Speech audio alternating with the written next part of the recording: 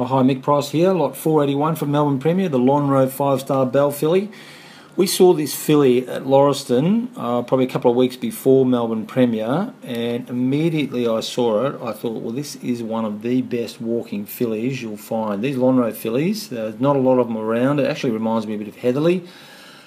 She's got a ripping deep girth on her, beautiful hind quarter.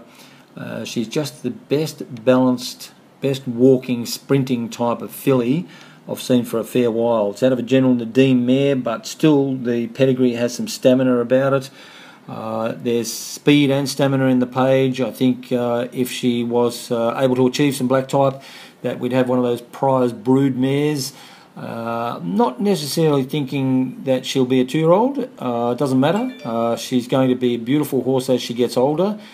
She comes from the same farm, same paddocks as Global Glamour, Lauriston Thoroughbred Farm down at Coronet Bay there. Look, she's just one of those fillies. We chased her up a bit in the ring, but we just had to have her. She has an extremely high Matcham rating, so if you Google Matcham Genetics and have a look at the Matcham Genetics website, she is an A+ rater. Just think she's a prize filly, and we've sent her back to Lauriston to just let her grow out. They can break her in there and let her furnish. She's going to have a nice 2-year-old year, but I think she'll really come into her own as a 3-year-old filly. So yeah, just really like her and rapt to have her.